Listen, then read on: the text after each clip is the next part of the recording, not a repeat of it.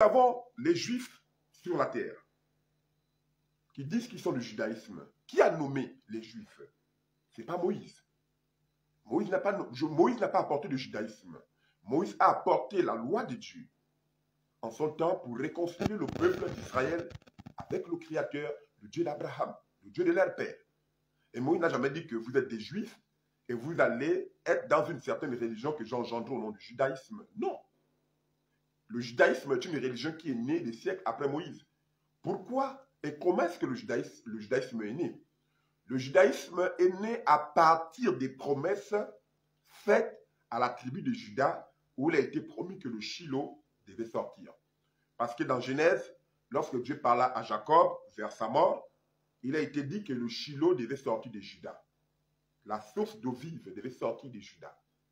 Alors, tellement qu'il y avait des promesses liées à cette tribu, c'est comme ça comment Israël, après la déportation de Babylone, ayant appris les coutumes grecques, les coutumes babyloniennes, ils sont venus et ils ont fait tout un tapage, ils ont engendré une religion liée à cette tribu de Juda. Vous voyez? Voilà comment le judaïsme est né. En Jean chapitre 4, comme j'ai pour habitude d'expliquer, parce que avant moi, les gens étaient dans la confusion totale, dans le langage à laquelle Jésus a dit en Jean chapitre 4, le salut vient des Juifs.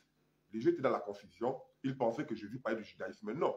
Quand Jésus dit que le salut vient des Juifs, Jésus ne parle pas du judaïsme, mais il parle de la tribu de Juda parce qu'il a été promis que le salut devait sortir de Juda.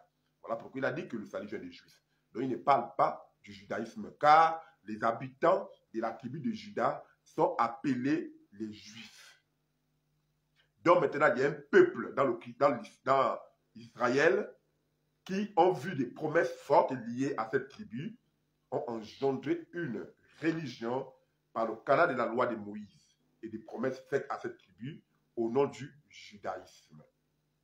Voilà comment cette religion est venue à l'existence. Et ils se font appeler juifs.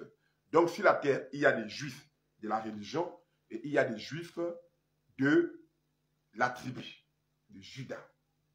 Alors, le nom judaïsme ne vient pas de Dieu ni Moïse. Ce sont eux-mêmes seuls qui ont créé cette religion et se sont nommés. Vous voyez?